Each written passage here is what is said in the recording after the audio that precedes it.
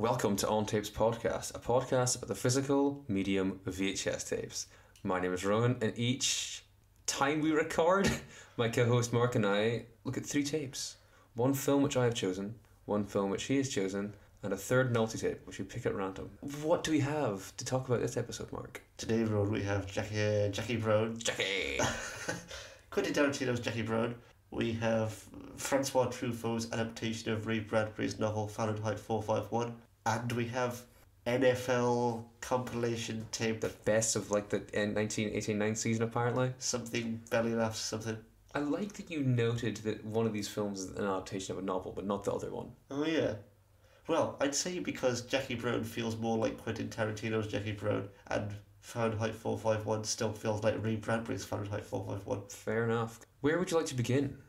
Jackie Brown, we like that. Take it away. Why did you pick Jackie Brown? You picked Jackie Brown. I did pick Jackie Brown. I acquired this tape through a bundle I bought online, various tapes. This just happened to be one of them. It was a film I knew I liked, so I was like, I could get it on a new format. And then we started a podcast, and I picked it for the podcast. Yeah. Because I just wanted to watch a film I thought was kind of good. Well, in your words, we both like Jackie Brown, but we haven't seen it together. Not true, we saw it at the cinema together. Yeah, in hindsight, we did see it in the cinema together. This is based on a novel by Elmore Leonard. Yes, it is. Apparently you've read this book recently. Yes, I did all the way through. A lot of differences between the book and the film. Really? Yeah, you'd think that a Tarantino film would be more violent than the book. No, it's like 7 gun shootouts. There you go. There's like 7 shootouts. Who gets shot? Characters we don't meet in the movie? Yeah, a lot of Ordell's boys. Ordell's got boys? Yeah, lots. But Ordell's supposed to have girls. No, lots of boys. Well, he's got girls as well. Well, I mean, the book is set in Florida, and Ordell's boys are all Jamaican, and that's where he gets the guns from. He gets the guns from Jamaica instead of Mexico? Yeah. Does he still have the... No, wait, he sells the guns to Jamaica, that's how it works, isn't it? Does he still have the chin monstrosity? I believe so, but he's very... I do like the beard. I call it a monstrosity. It's quite unpleasant, isn't it? It's a good character thing, though. A lot of people complain about Sam Jackson doing the same role every time, but this one he's got a beard. He's quite different in this one, I think. There's a sort of weird, creepy sleaziness to him that you don't get in a lot of his roles. Yeah. In the book, his character is black, but he's very pale-skinned. So his nickname's Bread for white bread. Okay. And Lewis and Ordell used to work together like 20 years ago, and Melanie was there. So Melanie has known Lewis before in the book. How old's Melanie meant to be in the book? Like 30-something. Ah, interesting. Yeah, and also... Almost everything you're saying, I think I would prefer... I mean, I haven't read the book, but I think I prefer the way it sounds in the movie. Bridget Fonda in the film, obviously very skinny. In the book, known for having a big arse and big breasts. Wild. Yeah, very different, very different. In the book, is Beaumont his first or last name? I believe Beaumont is his Christian name. Is Beaumont in the book? Yeah, but he's Jamaican. Oh, he's not Chris Tucker. No. So, before we actually talk about the movie, do you want to talk about the trailers? Oh, yeah. Made a lot of notes of these trailers. Now available, we have... The best film yet from the director of Sense and Sensibility, Roger Ebert. Apparently Nixon is a liar. That's what I've learned from the Ice Storm trailer. Then we got the Good Will Hunting trailer, and the trailer for She's So Lovely. She's so lovely. That's all boring. Yeah, very standard fare. But have you looked at the ads inside this box? No. Good tape noise there. What do we have in here? We've got Guillermo del Toro's Mimic, I think. What's the quote to go along with that? A bold experiment, a deadly mistake. And the next one? This is Quentin Tarantino presents Curdled, starring Billy Baldwin and Angela Jones. The quote says, from cult director Quentin Tarantino. Is it though? Technically, they're not lying. And then Night Watch, starring Ewan McGregor from Trainspotting. And then Scream 2, which according to Maxim is a cool, sexy film. Thanks, Maxim. Buy them now on video. Yeah, I found the ones in the inside of the tape much more interesting than the actual ones on tape. Yeah. Clearly part of Buena Vista's thriller series. Yeah, very much so. Was it saying there £11 something? Ad price $11.99. I think I got all these tapes for like Don't break the box. I would say it says thrilling classics to add to your collection. Oh, I thought you were going to snap the box there. So when I was watching this, it was very much letterbox in like a little dot inside my screen. And fairly early in the movie... Oh, was it a box all the way around? Yeah. Oh. Yeah, it was quite bad. And early on in the movie, there's a scene where it's Ordell and Lewis watching the gun ad on the TV.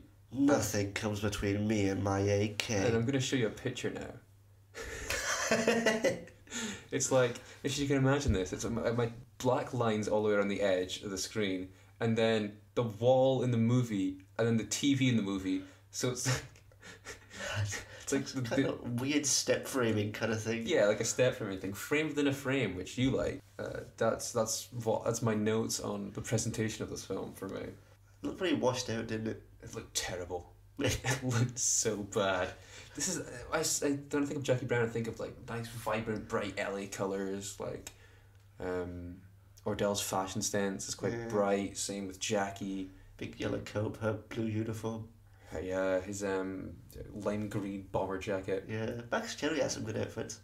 Not colourful, but Not colourful. Everyone has good outfits. Honestly, Lewis has some of the best outfits. Does he? Yeah. When he's looking like a bum, they're like, "You're looking like a bum." And he's like, "Yeah." You just This is going to be the most incoherent review of this film ever, by the way. Yeah, I feel like we both know too much about it. We both know this film very well, so don't expect us to go about this succinctly. This is just us gushing over a movie we like. You know, in the film, book, she's called Jackie Burke. No, she's not. She is. I assume Quentin changed the name to create some kind of continuity with Pam Grier's blaxploitation films like Foxy Brown. Yeah, I once had a nurse called Jackie Brown. Uh-huh. That was her name, and I was like, oh wow. Is that Pam Grier? It's like, it wasn't Pam Grier. I found a lot of Lewis lines quite good. This is Robert De Niro's best character. It's top 5. I'll gear that. It's a strange one for him, isn't it? It's very subdued until it's not. Yeah. Like, he is a psychopath. We learn that by the end. He's a nutter, but he's quite, like, reserved to begin with. That's established quite early in the book, because in the book, get this, Lewis works for Max Cherry at the start.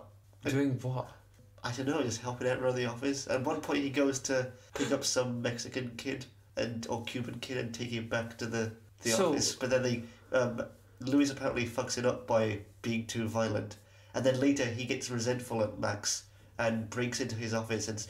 He goes to a shop, tries to rob it, doesn't have a gun, goes to Max's office, breaks in, steals a gun, goes back to the shop and then robs that. I don't like that. I know. I don't like them having because the whole thing is that they keep running into this random dude. Yeah. They only met like a week ago. Doesn't really work at the end when he's like, you know who I saw there, Max Cherry. Does he still show it in the book? I think so. He still dies in the same way. I love the lines he comes out with. It's so, like, the way he says things. It's just like there's this point where I think it's Melanie asks him how long he's been out of jail, and he holds up 4 fingers and like 4 days. Just like holds up 4 fingers. It's very strange. He's so nervous. Guess he just got out of jail. Apparently 4 days ago. He wanted the Max Cherry role originally, De Niro, and didn't get it, and didn't get on with Quentin afterwards about it. No. They kept... I don't want him. He's not my Max Cherry. I know he's not Max Cherry. Robert Forster's Max Cherry. He's not sweet enough. He doesn't have that weird kind of gormlessness. Yeah. Robert Forster could have been Lewis. Imagine that. That's even worse. I know. You could probably give him Beaumont. You got a lot of stuff with Max and his wife in the book as well. He's got a wife? Yeah, who he's getting divorced from. Ah. She spends all her time at an art gallery with a Cuban busboy. Too much nothing in this book. I know, yeah. They really, I don't know, they like took all the good things and made all the bad things good. Also, it opens at a Klan rally where What? Ordell pointing out some guy who they're gonna kill, a neo-Nazi whose house he's gonna go to, and they're gonna take his guns. Ordell's such a weird character. He is, isn't he? One thing I picked up on this watch through was that he has so much free time to just follow people. He's always following people. That's kind of the dream, isn't it? Because he gets a lot of... Sorry, your dream is to have enough free time that you can just follow people. No. And then either murder or try to murder them. No. He tries to murder a lot more people in the book. Really? Yeah, all his boys. One of his boys... Are these named boys? Yeah, I forget what they are. Unnamed boy too? He's Jack boys, I think they are. Jack Boys. Yeah, like they to steal things and stuff. That's the Travis Scott thing. Yeah. One of the things I remember about this is that the Michael Keaton character is also in the Soderbergh film Out of Sight. 'Cause Yeah. it's the same character. He's that Elmore Leonard character. I've seen Out of Sight. I don't remember much about it, but I remember being like, that's him. That's Ray Nicolette. One other thing I had about Ordell is he seems to be very cunning and calculated, like in his murders. But then he gets constantly outsmarted by Jackie. He's a bit too like headstrong almost, like. Yeah. And it comes back to bite him. I think he's just overconfident. Yeah, I mean, Like he assumes that all the people who he's dealing with are idiots because, like, I mean, he's having to kill Beaumont. That's not hard, is it? no, and it's bad when Melanie's like smarter than you and has got you figured out and everything. Yeah. It's a big thing in the book that he's an idiot, and Melanie's constantly outsmarting him. Do you think it was his own wardrobe? Sam I Jackson could see Sam Jackson just wearing all the stuff that Ordell wears. could be. I know that doesn't he like to have like the wigs and keep all the hair stuff that he gets to wear? Does or he? keep his costumes? What a freak. I know that he collects action figurines himself. There's no way there's Jackie Brown action figures. There definitely is. Can I set up my Little own Max Cherry play scene with Lewis? recreate the Lewis Melanie scene, but actually does just hit her. Hold up 4 fingers. Maybe you can get an Ordell action figure where you like pull a string at its back and it actually says Max Cherry. So, the whole Max Cherry. For years before we watched this film together, Mark would quote this scene. It's towards the end of the film where Lewis is explaining that he saw Max Cherry in the department store. To which Ordell's response, you thought, was, Max Cherry! he doesn't actually say that. No. She says, and then says something else. And then makes a very good face. I like my good faces. But now that's the climax of the movie to me. Nothing after that really matters. The whole, like, going to the office thing. I don't really remember that much of the end of that well. It's a very confusing plot, isn't it? Not All really. over the place. I find it a bit confusing. It's interesting in that it's not one of these films where it's like, ooh, whose side is Jackie on? Is she playing Ordell? Is she playing the cops? Like, whose side is she on? But really, it's just like, no, I'm going to work with this guy and screw them both over. Yeah, well, they call It makes that quite clear. And it's like, it's just, instead of messing about trying to be like, ooh, whose side is she on? It's like, she's just being cool. Yeah, the particularities of the plot are really important. It's all about her and Max. It's a romance. It's a hangout movie. It's just cool. A lot of cool going on here. Just good characters hanging out. Like Rio Bravo. In the book, of course, because we don't see Jackie and Max have sex or anything in the film. Yeah, No. in the book, they do. It's only At explicit. what point? I don't know. I think he just comes over to her place and then that's it. That's just a random chapter? Yeah. Ah. And I think they confess that they're in love with each other. Max was quite ahead of the curve on liking big asses. Yeah. Ain't nothing wrong with that. Did you enjoy the soundtrack? Yeah. It's like a soul But then you've got the Foxy Brown song in there, Letter to the Firm. reference to Foxy Brown the film. Yes, Pam also Grier was Foxy Brown. I'll get Foxy Brown the rapper. to do... I didn't listen to the Firm album. You told me to listen to that Firm album. I did, because it's weird that the Firm existed for such a short time, but the Firm's been immortalised in Jackie Brown. It's no Illmatic, is it? The Firm album? Yeah.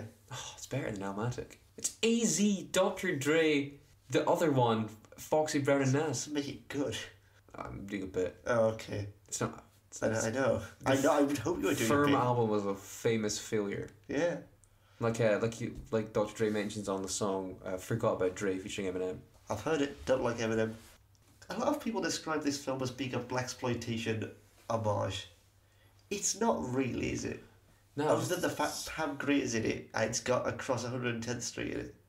If anything, it's more of an Elmore Leonard homage. It's reading into Tarantino's kind of head, because you'd expect, it's the kind of thing you'd expect from him. Yeah. So people are like, it is that, because I want it to be that. That's the interesting thing about this. And Tarantino doesn't like, I think, when people call this his best film. Oh, but it is. It is. I know it is. I guess because he didn't write the source material. Well, he probably should have written a different movie then. If he's like, he's going to complain about people being like, I don't think I like it because I didn't write it. Why don't you make a movie? I know. Idiot. But it's not the Tarantino pure vision. But it's interesting how, like I said earlier, it's less violent than the book. And also, like, in some ways, the stuff that Tarantino adds into it feels more like Elmore Leonard, and the Elmore Leonard original stuff feels more Tarantinoian. So it's kind of weird fusion there. It's like a yin yang kind of thing. Yeah. Like, I think the novel brings out the best of Tarantino. In terms of him just, like, he's not doing all these irritating, like, bits that he You does. still get a lot of like, trademark Tarantino. But it's not Car trunk shot. Yeah, the feats is... Yeah, the feats is. But I think because the characters are already formed, they don't do the thing where they all sound like him.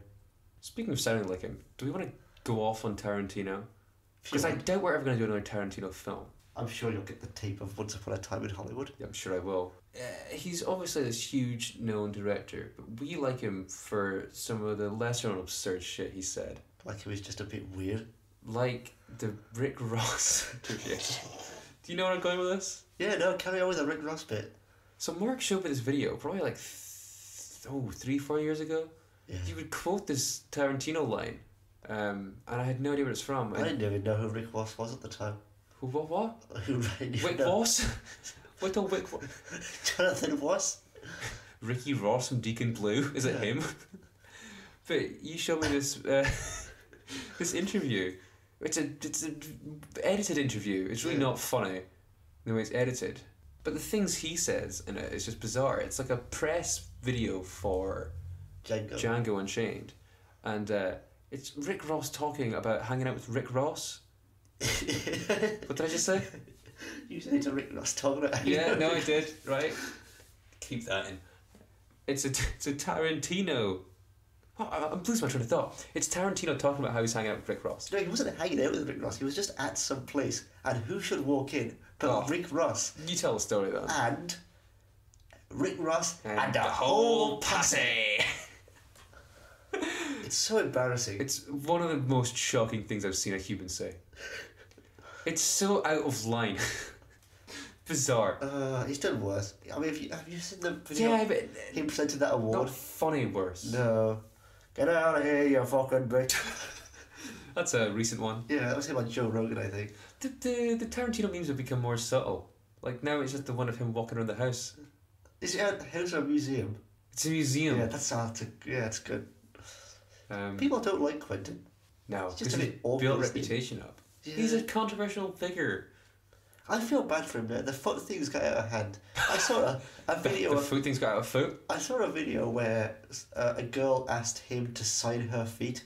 And I just found that very awkward and embarrassing. Like, she was trying to make fun of him. So I'm just counting like some Tarantino and see if we one for each toe. But no. You know, you got like knuckle tattoos. Tarantino across the tootsies. I feel bad. I don't like people bullying him for his foot fetish. He does put it out there. He does put it out there. He has been defending it recently. Good. Defending the feet? Yeah, he just never made it explicit before. It's always just been a thing in his films. Fetishes have been way more normalised. Again, much like Max was ahead of the curve on big asses, he's ahead of the curve on sucking toes. Louis Manuel likes sucking toes. He's always got feet in his films. He's always got eyes in his films. Yeah, eyes and feet.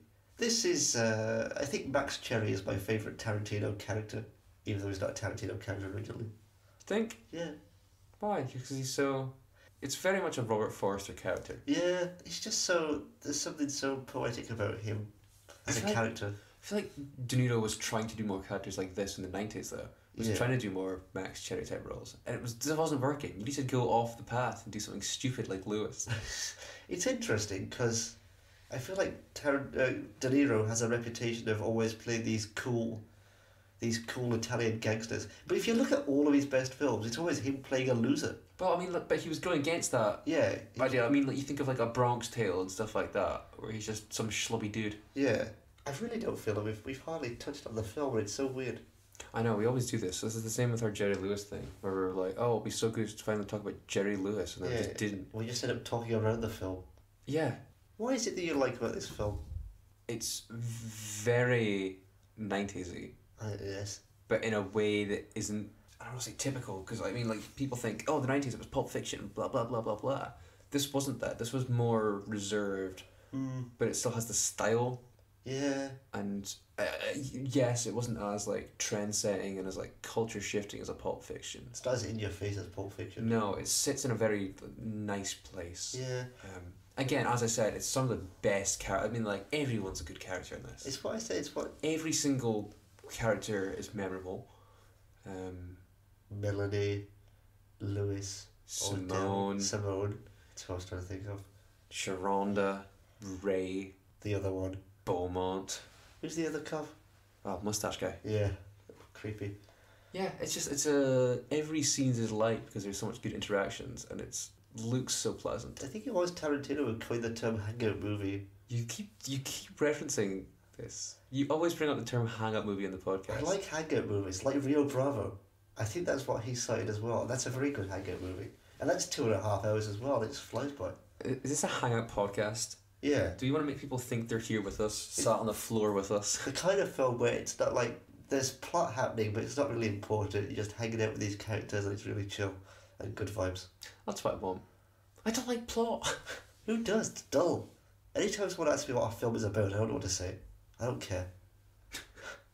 It's just it's one of these films where I've seen it so many times now. It's like it's barred itself into me. And I'm like, Yeah. it's always good times. Again, one of the reasons why I wanted to pick it for the podcast because it's an easy. As much as we said, we haven't really talked about the film. We've talked around it. It's an easy one to talk about. As much as you said you don't remember the end of the film, one of my favourite parts is at the end when... Oh no, I'm not saying that. I'm just saying Yeah. the climax of my mind is now the scene that we've misquoted for so long. But I do love the scene at the end when Jackie asks Max to come away with her, and he says no. And then he has that kind of look on his face where he feels quite resigned. And he's old now, he's going to retire soon. And then he's going to go to the movies and... Watch something that starts soon and looks good. Yeah, Great line. it is. And then it pulls up with that big crane shot. Oh. You feel, Max Cherry, he's doing alright. They're due a sequel for this. Max's son. Maybe they'll get... who's the guy who played Harry Truman in the original Twin Peaks? Flip it around. Michael something. Michael Otkeen. Yeah. Pam Grier had a renaissance after this film. She Sort did. of. Well, she's not really in Escape from LA. Yeah, she was dancing about. Then she was in Ghosts of Mars. Ghosts of Mars, your favourite film. Bones, of course. Oh, Your favourite. Bones! I do like Bones. Is that both 01? Yeah. She had a good 01. Ghosts of Mars and Bones. That's like, we've each got like a weird, hotter, deep cut pick there. Yeah. Your one has Snoop Dogg, mine has Ice Cube. One's in Mars, one's in Los Angeles. Compton or something? I think it's in LA. Both are very visually pleasing. Yeah. Why are we talking about Ghosts of Mars and Bones in this podcast? I love Ghosts of Mars. When was the last time you watched Ghosts of Mars? Ooh, exactly a year ago. Really? Yeah, I watched it in October of 2020. Yeah, I mean, she's still kicking about doing stuff. She'll still pop up, surely. I think she's been doing a fair bit of TV. Yeah. So it's like, oh, it's Pam Grier. Cool. I don't think she's had. I mean, I don't think she's been given the chance to, but I don't think she's had such a memorable role since this. When Quentin Like in terms of like starring. when she went to the interview and was in Quentin's office, she saw that he had a poster of like coffee or Foxy Brown or something on the wall. Simp. Yeah, well, that's what she thought. But he was like, "Oh no, I just have that. It's not because you're here." It's kind of He awkward. would say that, wouldn't he? He would. Dweeb. Weenie. And on that note, shall we move on to film Due? Duh. Sure. What is it? It's your pick. Fahrenheit 451. Don't you mean cat sank? Are you speaking French now? Yeah. But I don't know how to say 451. You'd say like cat soul sank into. Anyway, this is my first Truffaut film. I'm imagining it's not like a lot of his other films. No. It seemed very standard. You've seen the end of 400 I've Blows? seen the end of 400 Blows like 400 times. No, it's not like a lot of his films. Any reason you picked it? Well, I'll tell you what it is. I was like, we haven't done that many foreign language films on the podcast. There's probably some God. like mid-century auteurs who've got a lot of films on tape. Truffaut, I'll go with one of his. This is the only English language film he ever made. Excellent. But did you have any interest other than that? No, kind of. Maybe just because I'm not that into Truffaut, as you know. Maybe I wanted to give him another chance. And you thought this film was... Okay. Yeah, me too. Didn't really blow my socks off. That's the Truffaut thing, isn't it? He's just okay. He's a socks on kind of guy. It's ironic that he spent most of his early career criticising all this middle-brow, very standard quality cinema, and then that's just kind of what he is now. Yeah, I mean, I'd still like to go bottom. So it hasn't put me off the idea of going back and watching some of his older French New Wave stuff. Yeah, you probably should watch 400 Blows. The full film, not just the last. Yeah, and maybe you should watch the other Antoine Douanel films. I mean, I'm not going out of my way not to. It's just not a high priority. Yeah, that's how I feel about it. Should we talk about the tape? No trailers. No trailers. Wrong aspect ratio. I was gonna say the cropping. Oh, the one for me just looked full screen. I know it's supposed to be 1.66. I had it. 1.66, fantastic aspect ratio, the standard for European fare in the 70s. I just had like 2 black bars at the side of my screen. Which is kind of funny because we were talking about cropping in relation to streaming services recently, and the whole Simpsons thing, the kind of jokes, and we were watching Seinfeld in the flat. That on Netflix is being cropped to lose its original aspect ratio. What's the deal with aspect ratios? Good one. But there were some scenes in this where I'm watching it and I'm like, there was one when they first talked together on the train, the weird monorail thing. Yeah. Upside down train. Yeah. Quite like that. And they're walking home and like they're on the edge of the frame and they just weren't on the screen. There's just grass in the middle of the screen and nothing. There's no characters on screen. It's art cinema. Yeah. Walk out of shot. So that was quite noticeable. The most irritating thing for me was the fact that this film is notoriously very bright and very nice cinematography. Yeah, shot by Nicholas Roeg, who would later go and direct Don't Look Now. And it was just incredibly grey and washed out. Yeah. The skin tones made them look great. So this is, I think I looked at, I think this tape is from 2000. It's later than I expected. Yeah, but it looked very worn even for being from 2000. So if you ever watched it to death, or it was just, I mean, maybe it was like, bang a Truffaut film on tape, get it out there. I mean, probably not even a Truffaut film. I doubt that most people who've seen this know it's Truffaut film because it's so unlike his stuff. It's, to me, very British. It does have that British sci-fi quality, doesn't it? A lot, yeah, all the accents, and it's just like that. Julie Christie. I have to say though, 60s future is one of my favourite futures. It's interesting though, because I know that Truffaut really wanted to avoid the outlandish, quasi-futuristic costumes that he got around that time. He didn't want this to look like 10th Victim or Danger Diabolic or anything like that. But it still had like the hallmarks of like 60s futurism stuff with like the transport wise and infrastructure wise, because a lot of the stuff is it's almost a rural setting. Yeah, yeah. And I feel like it's pretty accurate in that's. I do like how it's like only slightly more futuristic. Yeah, I think as I'm saying, that's probably what we're realistically moving towards. Like it's in rural areas especially, it's like there's little implementations, but like it's not about an overhaul of like housing changes. Yeah. Like that's just not how it works. We've still got buildings. I mean, this building right now is built in probably the 19th century. Most of the stuff in the buildings, like the massive TVs. Yeah. I liked it quite a bit at the start, but it kind of just is very meandering, isn't it? It is. It's kind of... I agree with the message, but it's a bit preachy. Yeah. Also, it's just kind of funny. I mean, the day and age we're in now, the books would be the bad thing. It's funny, because I didn't think you would like this film, because you don't read books. I can't read. Exactly. But so I mean, you don't really relate to it, do you? The message is still there. The message I took from it is the whole idea of like sensitivity to art. Yeah, censorship. And, like, if I don't like it, then it shouldn't exist kind of mentality. It's all about how TV is bad. That's what Ray Bradbury said as well. Yeah. I mean, and the ridiculousness of like, oh, why don't you read enough books kind of thing. He's quite bad at the scene when he's like confronting his wife and her friends. Zombies!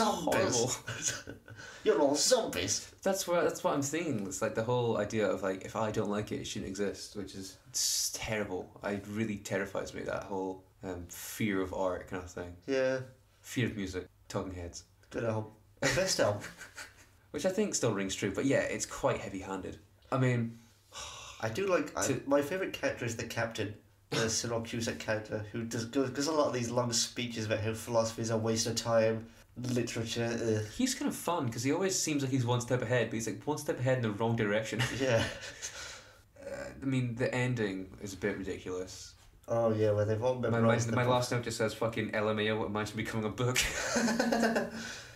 Pretty grim, isn't it? Like, doesn't feel like they're really appreciating the books. No, it's just like it's Rote rote memory, memory. Yeah. yeah. It's like the whole revising for a test thing. It's like, do you know this knowledge, or are you just like learning it to regurgitate it? Bizarre. I mean, it's almost like, It's really satirical at the end, though. What's the- It is quite tongue in cheek. yes. It's what's the word I'm looking for? Obsessive to Yeah. to a fault. Kind of you dedicate your life to this, but now it's just kind of turned to nothing because you're not actually invested in it. Yeah. She's also quite depressing. I find it feels like how a lot of the physical media and stuff has become the realm of collectors and obsessives. Yeah, yeah. I mean, we are the people doing a podcast on physical media.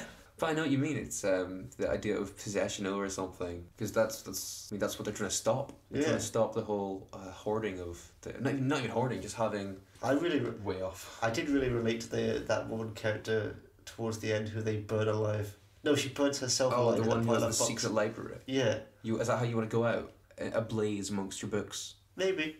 I could do that. I do have to say, I do enjoy.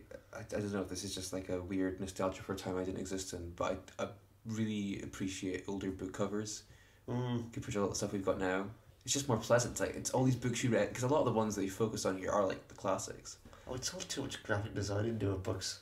Like minimalist covers. Minimalism, yeah. But yeah, I just really like the old kind of. It's a lot of like early 20th century, like weird kind of novel, like first couple editions kind of thing. I really like it. Yeah, me too. Makes me even sad when they burn the books. Did you like how Julie Christie played two characters? I did. It reminded me of like a Cheryl Lee in Twin Peaks kind of thing. Yeah. Just the different hair to differentiate them. There's also something else that does that I'm thinking of. I think it's also a sci-fi film. Can't pull it from memory right now, but Well. Apparently the other girl was originally going to be Jane Fonda, and then it was going to be Gene Seberg or Tippi Hedren, but they couldn't get any of those, so just Julie Christie to do yeah, it. they were reading quite high with those. Did you like how when it opened there was all those different colourful shots zooms. and they announced the cast and crew with a voiceover? I did. It was like having different like color Filters? yeah. Do you know when like you're Like in a silent film. yes, but I was gonna make a less relevant reference. You know, like when you're doing like arts and crafts and you get that thin kind of like something kind of paper. Yeah. Do you know what I'm on about? Yeah. Yeah, it's like when you look through that, it's like, ooh, it's When you purple look through a now. Quality Street wrapper. That's the exact type of yes. Okay, that's the exact material I'm thinking of, like a Quality Street wrapper. What a reference! We've all been there. We've all looked through a Quality Street. I think that Truffaut really wanted to lean into promoting the book and letting the text do the talking. What he should have done is for the movie made it about movies. Shouldn't be no movies. How ironic that Mr. Cinephile François Truffaut would make book film, no make film. Jean-Luc wouldn't have done that, would he? No, he would have had plugs in his head. Thanks, Professor Pluggy. Do you like the score by Bernard Herrmann? I do. I'm a big Bernard Herrmann guy. Me too. Well, of course, Truffaut, good Hitchcock friend. Why are you speaking like you're brain dead? Because I am. I was reading a lot of Francois Truffaut's letters, and he wrote to Hitchcock saying that we had a good long conversation about you, me and Bernard Herrmann, and I know that in him you have a true and genuine friend. Oh, that's quite sweet. But he didn't get along with Oscar Werner, who plays the main character in this, Yes. because he's a bit bad. Montag. Yeah, Montag. Like a Montag Morgan. He played Jules in Jules and Jim. But he said that Oscar Werner had too many ideas Oh no. because he's a stage actor. And Truffaut said that shooting in English was a mistake. In Jules and Jim, I knew French, but he didn't. In Fahrenheit, I didn't know English, but he did. I prefer it the other way. Did you like him in this film? It's a bit He seemed flat, isn't He it? did. He seemed a bit. Now that you're saying he's a stage actor, I kind of see that he was a bit like hammy. Yeah. There's a line at one point he says in sentence. Oh, it's when he's calling about when his wife's like an overdose or something. Yeah. He's on the phone, and the way he said "my wife" made me think of Borat. Oh no, my wife. There's a lot of interesting post-production stuff in this. A lot of interesting transitions between scenes, and a lot of montage. Montage. Yeah. Montaggy? Yeah, just a lot of like close up, especially like book burning scenes. As I said, like you get close ups on the books. A lot of like There's some good slow mo with the books where they're just like pouring them all out. I like that. And then the fire and transitions. when they're like getting ready in the fire station, they're all going down the poles and whatever. A lot of that is montage. Very clear to me how much montage there was. Like it's weird when a montage stands out. Yeah. It was like Rocky 4 levels of like excessive montage. I feel like it made the film feel more disjointed and meandering though. The montage made it feel much. Yeah, striking. it felt less flowing. I can see that. Yeah. In terms of the narrative, because it's based on a book, it's very narrative led. That sort of undermined it. How did you feel about the weird like authoritative society? It was interesting because it didn't feel that authoritative, did it? It No. felt like whoever was in charge of that society just was sort of taking a step back. We didn't really get to see that much in terms of the dissenters, obviously, other than at the end. But Yeah. it is all based around the book stuff. But I mean, you see the regular civilians are like very like it's conversations like, oh, back in the day, firefighters used to put out fires, not set them. Stuff like that. It's like a kid or someone says, like the kid says that line. I think someone talks about, oh, law enforcement can be fun. It's like a lot of just lines that the ideas are good, but the lines just make it seem like it makes you want to roll your eyes. Yeah, I know what you mean. It's no Demolition Man, is it? No, it's no Demolition Man. I really should read the book. It's a bit late now. Yeah, it is a bit late now. Do you have that much else to say about it? Not a lot, no. Well, let's talk about François Truffaut then. I don't like Truffaut very much. I find him really dull. But I used to like him more than Godard because he's more likeable than Godard because he's had a difficult life, whereas Godard's a privileged twat. Because they're still alive. I know. Well, Truffaut got cancered. Yeah, cancer when he was 53. Yeah. Do you know about the famous falling out they had in the early 70s? Yes. Yeah. So I was reading some of the letters and there's some fun back and forth here. Godard was complaining that Truffaut could get funding for La Nuit Américaine Day for Night, which he thought was a fraudulent film. And he said, considering La Nuit Américaine, you ought to help me, because he wanted funding for his own films, so that the public doesn't get the idea that we all make films like you. He was also annoyed that apparently Truffaut doesn't show himself, the director character in the film, having sex with Jacqueline Bisset, which he was doing in real life. Well, that's Sly Fox.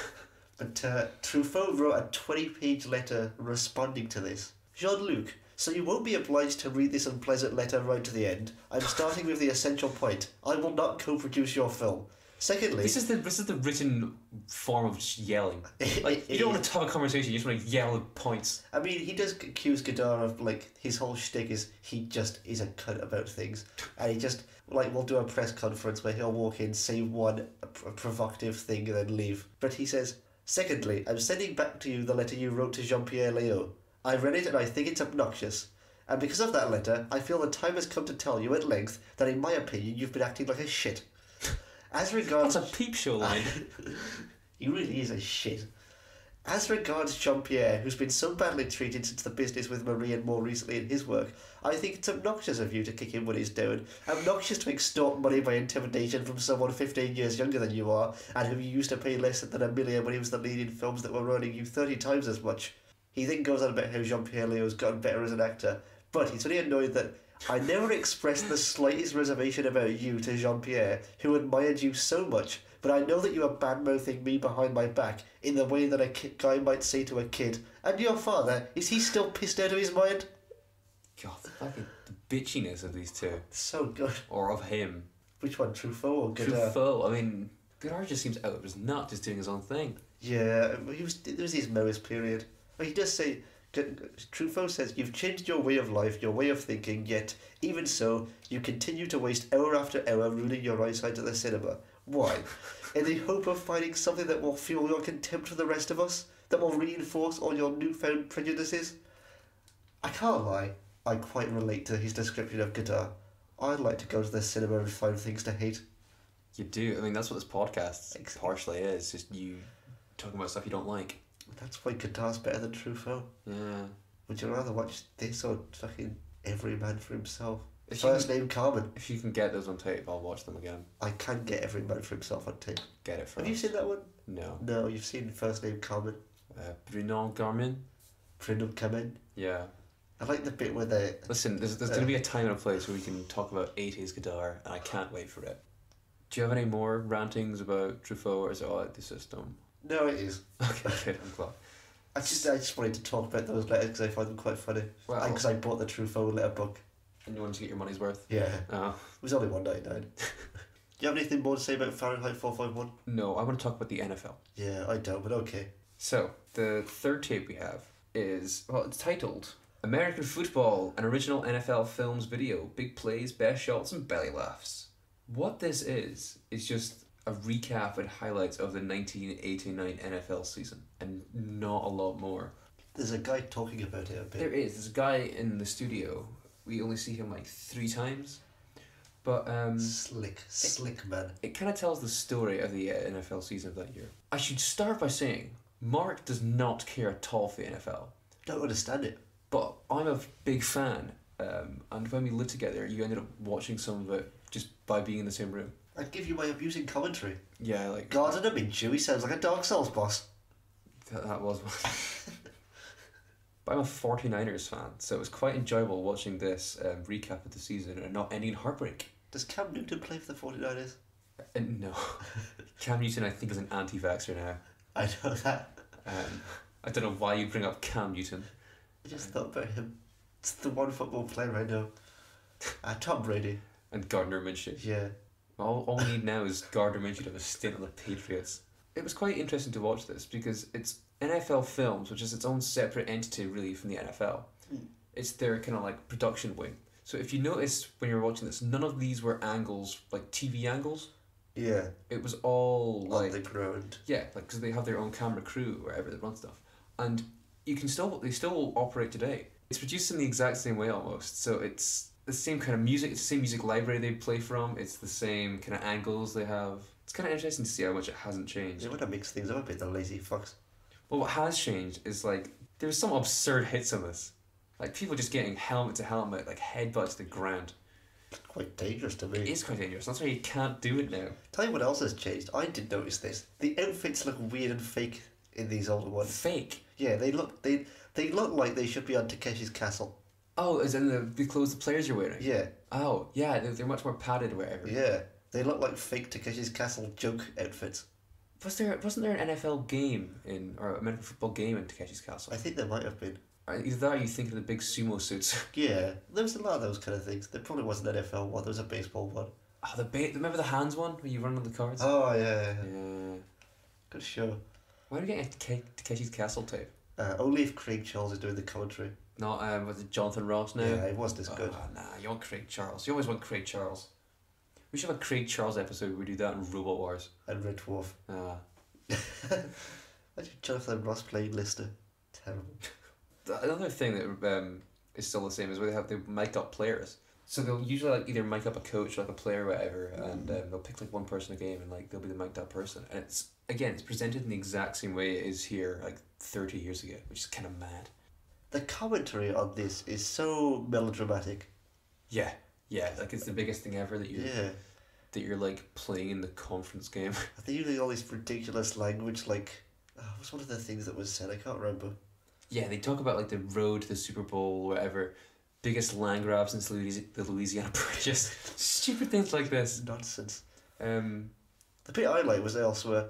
We proudly present the AFC Central Division Symphony. And then it cuts to a symphony orchestra inside a tent. Not a thing anymore, the AFC Central. What is it? Well, they reshuffled the whole league. So it would be the AFC. Most of the teams in there are now in the AFC North. With the Ravens, sans the Oilers. I still don't know what any of this. What's AFC? American Football Conference. So it's like the league, bit of league. Bit of league. It is a bit of the league. You're right. It is a bit of the league. There's the like AFC, the Scottish the Premiership, NFC. and the. Listen. But why do they all play together in the big Super Bowls? This was more one for me. A bit selfish of me to buy this. But I had a good time. One of the characters, one of the players gets referred to as the Nigerian Nightmare. Yeah. Did you like the haircuts? Yeah, there was a lot of haircuts. There was a lot of... What was that one guy? He had a haircut that looked like ram's horns or something. So he's a Rams fan. Oh. And he was being an insane fan and shaved his hair into the side of his hair into ram's horns. Looked horrendous. It did. It somehow managed to make it though, like it looked like one of the hair was a spike going through his ear. But it did look. You got what he was going for. Yeah. Which is it's so bad. It's it's admirable, but still horrendous. People are insane. Rams fans are terrible. Where's that from? Los Angeles. It was well. I don't. This is me just telling you about the NFL now. Los Angeles. They're back in LA now. Where was it at this time? LA. Oh, okay. Because they moved to St. Louis. I don't understand how the teams can move. I don't want On Tapes podcast to turn to me lecturing you about the NFL. I'm just gonna say this was good. It was interesting to see a period of the NFL I'm not super familiar with. Like they were talking about players. I'm like, unless you're like a big player like a Barry Sanders or John Elway or whatever, I don't really know. I've heard of him. Who? John Elway. Do you want me to list off the American football things I know? Things or people? It's just things. Bill Belichick. Steve Belichick. Yeah, Steve Belichick. Cam Newton. Tom Brady. Tom Brady kissing his son. Super Bowl. Gardner Minshew. John Elway. Johnny Unitas. He has a haircut you can say you watch too. Touchdown. Who's the one who doesn't have a watch you can say you watch too? Doesn't have a haircut. Oh, Joe Namath. Joe Namath. He looks like a girl. It's crust-terrific, Johnny Unitas. Was my upper lip supposed to bleed this much? Well, I'm glad to see you know everything about the NFL. I know some team names. Seattle Seahawks. That's who Fraser's dad supports. New Orleans Saints. Watch this tape for 15 minutes. I'd hope you'd know some. New Orleans Saints, they weren't even mentioned. They were shown. Were they? I missed them. New York Giants.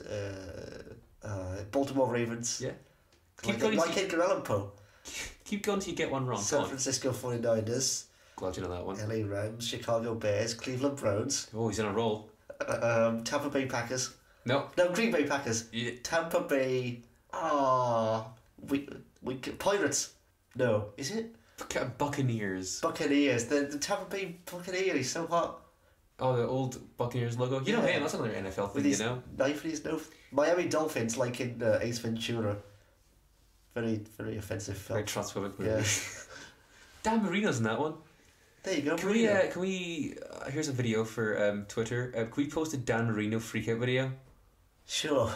Anyway, I don't know that. Dan Marino was in this tape as well. He got hit quite hard. I forgot to say New England Patriots. I know them. Of course. Anyway, should we talk about next episode? Yes. We're gonna do a themed episode. At this time of the month. What's the theme? It's Halloween. So expect this episode December sometime. Ooh. We're gonna do a horror themed episode regardless, hoping it'll come out around Halloween. Hopefully. Hopefully. And I'm scared already. Because it's spooky season? Yeah. Oh. I'm looking up at your door that says keep out and there's ghostly things on it. We do have some Halloween decorations up already. So, in fitting with that, what tape do you have? I'll get it. I am now. Okay, let me know what you've got. I'll show you. Driller Killer. Abel Ferrara's the Driller Killer. This is early Ferrara, right? Yep. His second film after 9 Lives of Wet Pussy. I'm all here for this. So, video nasties. We can discuss video nasties. What's the sticker on? I have no idea. It says 178. See, you asked me if this is a slasher. It's more of a thriller. I'm excited for that. I'm going to show you now what I've got. Right, so you've got Final Destination 2. I don't think I've seen that one. Have you seen Final Destination? That's the plane one. Yes. That's the third one is the roller coaster one. Yeah. What's the second one? It's like a driving one, I think. Oh. Have you also seen Final Destinations 1 and 3, but not 2? Yeah. This is good. I'm the same. The third one has the sunbed. I remember the sunbed. Third one's the first one I watched when I was younger and was just like, it's a scary movie I'm watching with my friends. And then the second one, the first one I watched fairly recently and quite enjoyed. It's just like a middle of the road horror film, but yeah. I think we can get a lot out of it. Well, it's just talking about the kills. Yeah, it's kind of in that classic, just films about teenagers dying era, isn't it? Yeah, the Kevin Williamson kind of vibe. Yeah. Yeah. See, the issue is I've seen a lot of those. Like your Cherry Falls, your I Know You Did Last Summer. Still Know What You Did Last Summer. Yeah, Valentine with David Boreanaz. But yeah, I hadn't seen Final Destination 2, so I was like, why not? So, Urban Legend. Great movie. Well, not watch Urban Legend. Not actually Final a good cut movie. soon. I don't think I have any in here, but should we see how spooky the random tape is? Oh, I'm sure it'll be terrifying. Oh, I've got the hat, so... You're already... I don't know why... Yes, you're already holding the hat. I guess I'll just give it to myself then. Doing the Rod Stewart reaching in thing again. Call back to that. I'd already taken it out. Right, so it says... 17! Are you ready? Yep. Recording now. Not traditionally spooky. Well, we'll see. I'll be the judge of that. It's... No, I'm quite scared of Carol Vorderman. What's the tape? It's Carol Vorderman's video class times tables. 50 minutes of pop music. What? It's a new way of learning the national curriculum. Okay, a highly original and entertaining style helps turn learning into a pleasure. So it's Carol Vorderman teaching us the times tables. To music. Good. What is this outfit she's wearing? Oh, you can put that in the video. It's one of the weirder tapes I've found. I don't know what to make of it. She looks weird here. She looks She bad does look now. weird. She looks wrong there. Yeah. What year is it from? It doesn't say what year it's from on here. 1991. Oh, that would explain a lot. Yeah, so... Countdown had only been on like 5 years at that point. I hope you're looking forward to learning your times tables next week. Sure am. It's a new and exciting way to learn the national curriculum. And that sounds... Well, that's the dog. I hope you're looking forward to our spooky episode next time. I sure am. Terrified. Terrified of it. Might not even happen. I'm so scared of it. And with that, I'm going to ask you, any closing remarks, Mark? Max